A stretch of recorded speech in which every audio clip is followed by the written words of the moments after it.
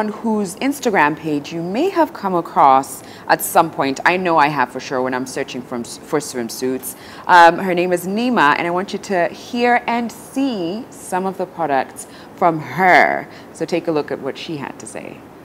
My name is Neman Katha Kinoti. I'm the founder and CEO of Ohana Family Wear Limited. And our flagship product is Ohana Swimwear, which is African print swimwear. So basically, we design, manufacture, and sell swimwear that is inspired by African culture. And I have some here. So in Ohana Swimwear, what we do is we combine the latest colors, prints, and fabrics to create modern designs that are influenced by emerging international trends as well as the African culture. I have some samples here with me. So for instance, this is Zara Bikini. This is actually influenced by the Somali and Uganda culture. I'm not sure which one. They're still debating which one, but I vote both cultures. So we got this print from both cultures. And then we have the Kisanet one piece. So basically for this, what we did is we just played around with colors and prints, and voila, we created magic with this one. And then our latest and one of my favorite designs is this Ifra set collection. So Ifra in Quran, it means joyful and delightful. So that's what I was hoping this modest swimwear will bring to our new category of customers. And that's why I was very, very particular in the colors and prints. So you can see it's kind of like the sun and joy, and it's just bright, and that's what we represent in Ohana. So it has the matching leggings and the turban as well. And we have the shorts for guys. So we didn't forget about our men. For this one, it's basically the shiki print that we mix matched with the colors to come up with a cool design. And we have matching but different color as well. So with the shorts, you could easily pair another his or hers collection, and all our swimsuits, they're until size XXL, which is double XL. For the men's shorts, it goes until size 40. For the female swimwear, it goes until size 24. We have a variety of swimwear. At Ohana Swimwear, we never run out of style, so be sure to check out our social media platforms, our Instagram at ohana.swimwear, Facebook Ohana Swimwear, our website www.ohanafamilywear.com. Nima, it's so nice to finally meet you. Nice to meet you as well. So it's interestingly, I have to say that we do have a mutual friend in the fashion accessories business industry, and he was like, "Oh, Sharon, you need to meet Nima. Like you have to make it happen." I'm gonna say his name. He's Mark. And Mark was just like, "You have to meet her. She has such like zeal for life, and he had such great things to say about you." Oh, so bless him. Yeah, so it's so lovely to finally get to sit down and meet you.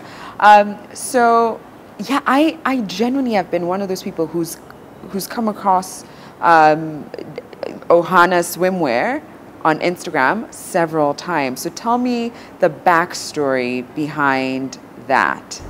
Okay. So for me, I started it in 2017, late 2017. I was planning a trip with my friends. I was just about to finish uni. It was like 1 semester, 2 semesters left. And we were planning our Europe tour just for that final semester. And at that point, I was starting to look for unique pieces to carry abroad, and especially African prints. So and that's when, and it was during summer, August is during summer abroad.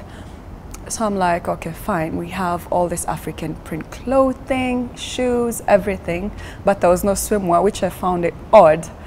So I was like, I started looking everywhere here. I went to all boutiques, I went to online shops, and you know, swimwear is very intimate, so like you cannot buy a secondhand, you have to buy.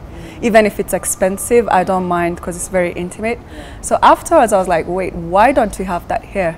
I started searching abroad, and I'm like, other countries, they do, like I know West Africa, they're very proud of their print, and they do have it. So I was like, how do we not have our own print. And that's when the idea came, but it didn't come as a business. It just came from my own frustrations. Exactly, frustrations of finding something unique and really classy, and I can be comfortable and feel really proud. Exactly. So that's when I actually ordered one piece from abroad, the African print.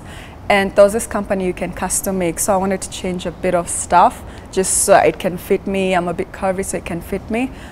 And once I got it, everyone was like, where did you get this? Where did you get this?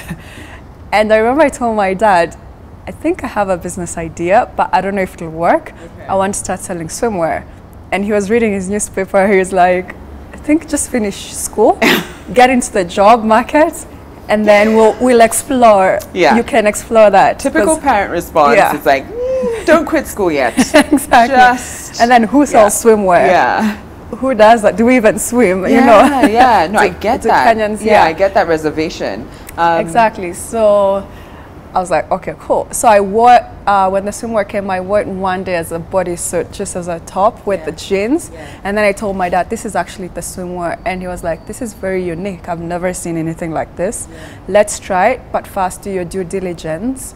And then let's see if your friends will buy. Not just saying they will buy, but if they actually put money. So I posted on my personal Instagram and people were ordering. And that's when it just grew from there. But my dad advised me to first start as a franchise just to see if there's a market. So I didn't start with my designs. I just started with designs that are already there. And then from then on, from the money I made from those designs, I started creating my own. Wow. So what were you studying in uni? Finance. So nothing to do with swimsuits or designing? Nothing, absolutely nothing. And I was working in uni in a fund management. So I used to work 8 to 5. And then because I was in USIU, you could choose your own schedule. I used to do evening classes and weekend as well. Oh my goodness. And then just to add more to your plate, you're like, I'm going to start a swimsuit business and see where it goes. So at which point did you realize that you're onto something? Like how many pieces had been bought, or what had happened for you to be like, oh, I think I need to put more money into this? At first I was a bit reserved, but when I realized it can be a business was that same year, 2017. It was the first year they were doing the Diani Beach Festival. And I remember at that point I was trying to reach out to everyone because I took a loan from the bank. My dad helped me secure a loan from the bank to bring different designs. And I was trying to push it as much as I can, and nobody is responding. It's new, nobody knows about this. So one of my friends who had bought, the girlfriend is an influencer. So when she posted and she tagged, I didn't even tell her, I was just surprised. She posted, she was like, I really like this piece. And everyone was like, where did you get it from? Where did you get it? So she tagged my personal page. It's actually Elodie's on. She tagged my personal page. And I DM'd her, I was like, girl, you tagged this page. I set up a page for it. And when she tagged Ohana, the founder for What's Good Studios reached out, and Diani Beach reached out, and I went with the pieces. They sponsored me to go for the festival, and all the pieces sold out there. So I was able to pay back the loan within 3 months. And that's when I got out the money to start. That's why you've seen now different designs that are unique, that are not out there. And that's how I got the money to continue creating and do now my own personal designs. And now you've seen I've even brought the modest swimwear for Muslims. Which I want to get to in a second. But first, I want to understand, what was the starting capital? How much was your working capital when you first started?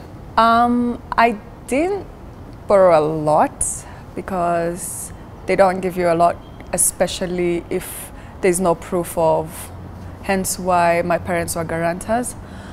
But I did about $500,000. Quarter to half, just in the middle, somewhere in the middle. I had to calculate everything. And within 3 months you were able to pay I was able to pay back. Because of the interest in your swimsuits. And it was the first African print design in Kenya. It's actually the first. Interesting. So you also riding off of that excitement. Everyone. And it was December, and it was Diani Beach, all these foreigners are coming, and they had a huge audience, and I was there I didn't even go on holiday with my family. Wow, because I was just working the entire, I had to capitalize on that. Yeah. So do you design all your pieces now? And if so, where did you learn that? First of all, I'm a businesswoman first. Okay. And designer second. Okay. And the designs, it's just crazy because it comes to me because when I was at Diani Beach, I get inspired by different things. And that's when I designed the first men's shorts. When after the festival, I go back to the hotel and just look at what were people wearing, what looks really cool, what goes with these colors. And I just come up with crazy prints. But now at least I've incorporated someone else to help me with the design. So we collaborate creatively for now. But initially I was just doing everything. I'll just come up with colors and just try and see what works, what doesn't work. And then prints, because mine are inspired by different cultures. So I'd see which culture and which prints goes, And I like what you've just said, that you're a businesswoman first and a designer second. And it allows, at least from my understanding, it allows you to step back, have someone else who has maybe a bigger passion or understanding in that field to step in, but you're still running with your ideas and shaping it. I even hired her to come help with the design because it's her passion, and many people reach out to me. I've hired like different people who are passionate about, and that's why it's even that's why I'm here with you now. So what do you think has helped make your business model quite successful? What are some of those tricks up your sleeves that you don't mind sharing with us? For me, I think it just stems even from just the core values for my company and my brand, because the meaning of Ohana, it lies on the essence of a larger family. You're not necessarily related by blood, but people are connected by genuine loyalty, support, culture, and love for each other. And that's what I think that's worked for me, because it's my friends who've pushed the brand. And if you notice on our page, we feature everyone. So if you buy, you're so happy to be associated. You tag the brand, people reach out. So I think that's what, and that's free marketing. So that's really, really helped me. So I love that your model is kind of based off of community, which works towards even marketing, because once someone posts a picture because they love how the bikini looks and their friends see it, it's free marketing for you. It works out. What have been some challenges for you in the 3 years now that you've been running Ohana? So in the full 2 years, we're going into our third year. Mostly I'd say finances, because I'm trying to scale, and working with different brands and companies, they expect you to have they usually have huge amounts of orders. So for that, getting finances to even expand and just come up with, and also trying to keep up with, for me, I'm not necessarily trying to keep up with trends, but also people want something fresh every once in a while, so trying to keep up with that as well. It's been hard, I get that. You just came out with like a modest line, which when I saw it, I was like, this is genius, she gets it, I love it, I love it. And it's a testament to what your brand stands for, inclusivity. So what was that process like, and what's been the reception? I was honestly nervous. Okay. Because I've been studying the modest fashion for a while, and for them, they're more into darker colors, and for me, I will always stand for culture and African print, because that's our heritage. You have to be true to yourself. So I was trying to incorporate the print and everything, and I actually worked with a few of the hijabis just to get a feel like what's appropriate, what's acceptable in your culture. And the reception was honestly wild, because we launched it on 12th December during the holiday, and everyone was freaking out. They're like, this is an incredible, and actually there's no barakinis, African print barakinis. Because I saw I've forgotten her name, forgive me, the fashion modest model who was posing in the swimsuits. and she's an international model, and she's a hijabi, and she came to Kenya. She shot in Coast, and I was looking even at her designs and everything, and there was nothing African print, but her origins are from Somalia, and I was like, why not create something that even her, when we go international, she can be proud of? And yeah, oh, I love it. I remember just being like clapping, you know, not slapping my wrist, but clapping, just like, this is genius. So where can people find your swimsuits? Okay, for now we sell on our website, ohanafamilywear.com. We sell on our social media pages, Instagram, Twitter, and Facebook. We have them at Temple Point Resort, Watamu. We recently got a deal with Tuskys, the different branches. And we're currently working with different hotels. You'll see as we will soon reveal once all the partnerships are done, deal. But it's going to be a Kenyan brand, and it's going to be literally in every luxury place you can think of. Oh, I love it. Yeah. You know, recently I was in Diani with a friend of mine who's Muslim, and she was trying to look for a swimsuit, and he was just like, yeah, no, it's bikinis. There's nothing here. So the idea that you even have that available as an option in as many hotels, or even just Tuskys as a retail partner, I think is just amazing. All right, thank you. This was lovely, and I see why Mark loves you so much and speaks so highly of you. Oh, thank you. And I wish you all the best, Nima. Thank you. All right, thanks for watching, everybody. I hope you enjoyed today's show and took inspiration from the different careers that we highlighted. We'll be back tomorrow at 9 a.m. Have a great rest of the day, and I wish you all the best with all the side hustles that you've got going. And if you happen to know someone or are in a career that you think would be worth showcasing on the show, please hit us up on social media. That's Instagram, Twitter, and Facebook. And across all platforms, it's simple, Living with S. See you tomorrow, everybody. Bye.